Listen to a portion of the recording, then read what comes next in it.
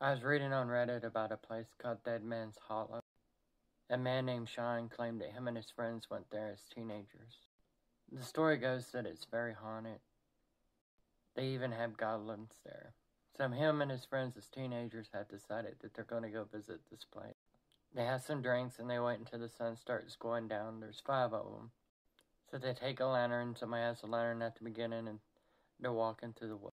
They walk for a little bit, nothing really happens, and the sun starts going down and dusk really sets in.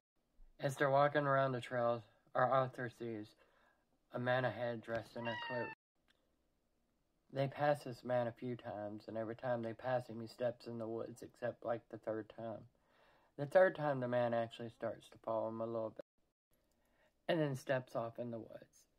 Our author's assuming this is probably a prank by his friends. Nobody else is saying anything, and nobody else, is reacting to him, but he's obviously there as they pass him about a foot away.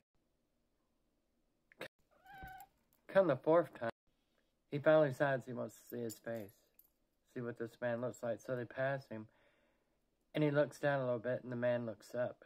And it's not a human face, it's a gargoyle, or a goblin of sorts. Had big buggy eyes and green skin. He assumed it was a prank, but as years went by, no one ever spoke of that, so no one really knows.